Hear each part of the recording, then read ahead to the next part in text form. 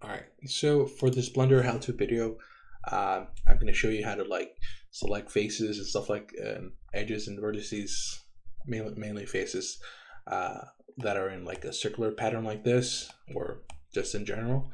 It'll just be easier to make. It'll just be to make your life easier. So one way you can do it, like let's say you want to select all these faces in that inner circle, right?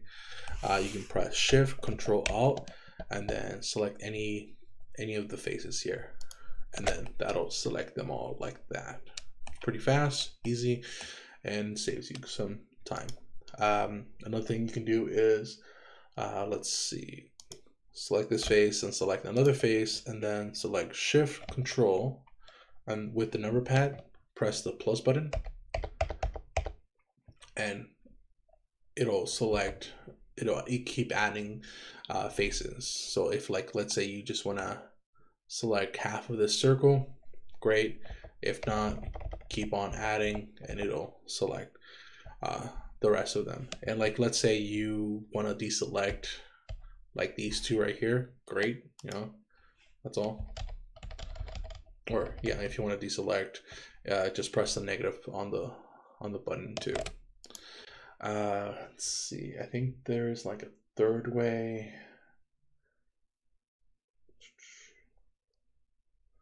Okay, so select the face, then Alt Control, and then select the next two faces, I guess, and that'll select them all. So if you just really want to do all the faces in that inner circle, the easiest way is Shift, Control, Alt, and select any face.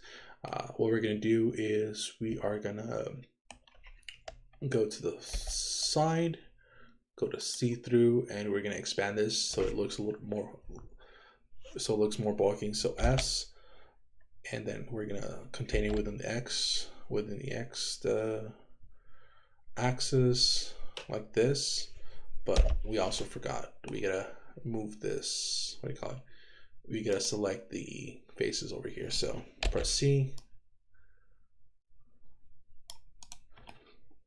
And yeah, you could also use the C, or again the X, the circular or the box tool, selection tools to do that. But again, you know, Shift, Control, Alt to select all the faces in that circle.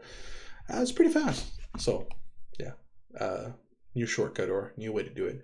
All right, so press 1, see through, S, X. Oh, okay, guess maybe I was wrong here. Yeah.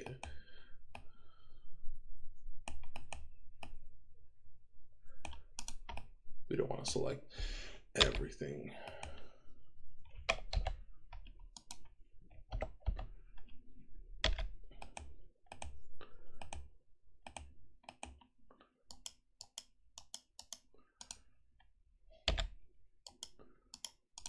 Okay.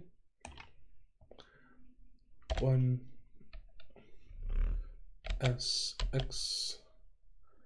Oh, and that's pretty good. All right, so it gives it some oomph, makes it more what do you call it, more modelly. All right, sorry about that. All right, so those are the 3 ways that you can select